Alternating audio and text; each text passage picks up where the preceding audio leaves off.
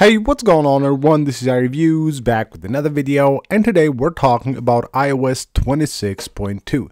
Now this update is coming out really soon to the public as we're currently on the RC version, and as you know, this is the last release to the devs and public testers before Apple moves on and releases iOS 26.2 to the public. Now this is an amazing update, performance is great, battery life is also really good, and we have a bunch of new features and changes that are actually very cool, and a lot of them actually very useful.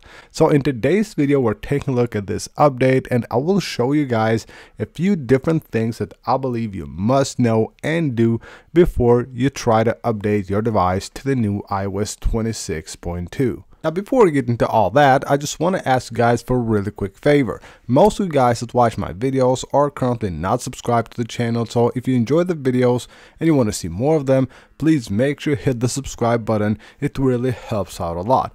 Now the first thing we're talking about here is the release date. Of course, we gotta know the release date, and in my opinion, December the 8th will be the day that Apple releases iOS 26.2 to the public.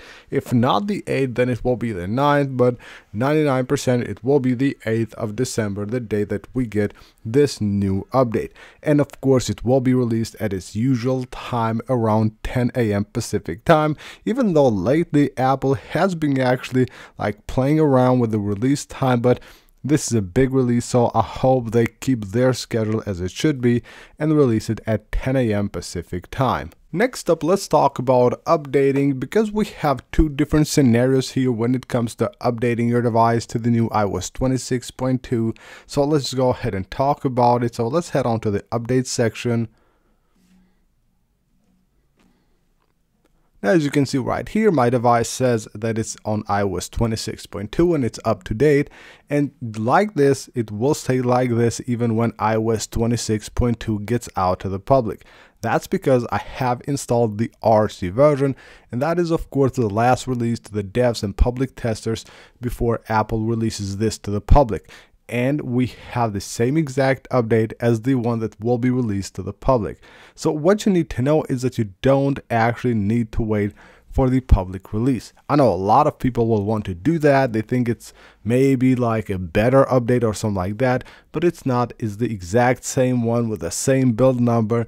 And if there is a change on the public release, if it's a different build number, they will also get an RC2, because that will be then the last update. But most likely this will be the last one, so go ahead and update to the RC if you're currently on any of the betas of iOS 26.2. You don't actually need to wait for the public release because you already have that update on your device with the RC version. But of course, again, there will be people that don't want to install the RC, they want the public release. In that case, if you didn't install the RC already and you're on any of the betas, beta 3 or maybe even beta 2, and you want to wait for the public release, then you can do it. Just go ahead and come to this section right here, go under the beta updates, and make sure you have turned off the beta updates right here. That way it will remove the RC from this page, and once the public release is out, then of course it will show it right here on the screen, and you can just go ahead and update your device to the new iOS 26.2. Now, another thing you need to know before trying to update your device to the new iOS 26.2 is that you need quite a lot of storage. Now, as you can see right here, this update, the release candidate, came at my device right here at 8.3 gigabytes. Now, always it will be different on different devices, but I'm telling you it will probably be quite big. Now, when iOS will be installed from a beta to the RC, of course it will reinstall completely the software because it removes it from the beta, but it will be something like this, most likely a few gigs less, but probably again it will be quite huge. So what you need to do is make sure that you have enough storage on your device, because you will probably need at least 10 gigabytes of free storage in order to update your device. Now what you need to do is head on to your settings,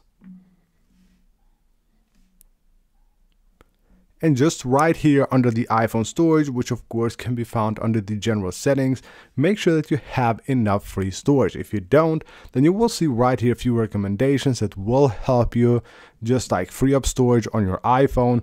And what you can also do if you don't want to delete any photos or videos, of course you don't want to do that, then you can just go ahead and check your apps that you have right here and see which app is taking most space on your device. In this case, if I go to Snapchat, you can see the app itself will be 300 megabytes, but we have almost 12 gigabytes of storage right here, documents and data that this app has saved on my device. In this case, I can go ahead and just delete the app, have the free storage, update my device, and then I can go ahead and reinstall the app back again on my device. Of course, that storage will pile up in the future, but in the meantime, I will have some free storage and of course, go ahead and update my device to the new iOS 26.2. Now, if you're just planning to update right away once iOS 26.2 is out, make sure that you also have over 50% battery charge on your iPhone. That way you can just go ahead and just jump on it once it's released. Again, most likely it will be December 8th around 10 a.m. Pacific time. Now, another thing you want to make sure you do is back up your device. Now, updating an iOS device should be really smooth and actually quite fast, and probably nothing will go wrong. I've updated my devices a lot of times, never had a problem with them, but just in case something might go wrong, you need to have a backup of your data. You can do that a few different ways, of course, to a computer or just back up to iCloud if you have enough storage. Just go to your settings right here under iCloud backup. Make sure you have backup this iPhone turned on. That way you have all of your data backed up, and in the rare case where something might go wrong, then of course you will have everything saved.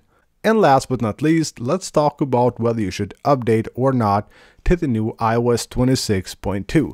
Well, in my opinion, you should. This is actually a great update. It brings a ton of new features and changes. You will get features like the new animations, which are really cool.